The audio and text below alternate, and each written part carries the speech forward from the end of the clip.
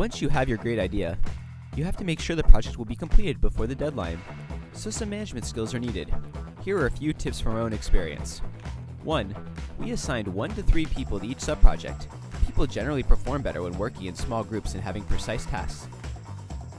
2. When you're performing this task for the very first time, have your advisors assist you. 3. Once you master a protocol or technique, you can assist your teammates. 4. Make sure that everyone has an assigned responsibility. For instance, in the lab, there should be one person who supervises cleanliness and another person to take care of the orders.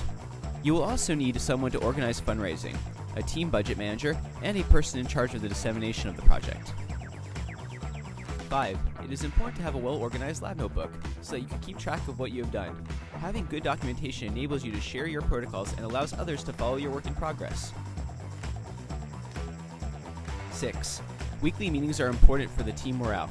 This is where you tell each other your sub-project's progress and obstacles so that the team can work through problems and find solutions collectively. 7. Open science is one of the main pillars of iGEM. Document your work online, for example on a wiki, so that people can easily access and follow your project and give you feedback and advice.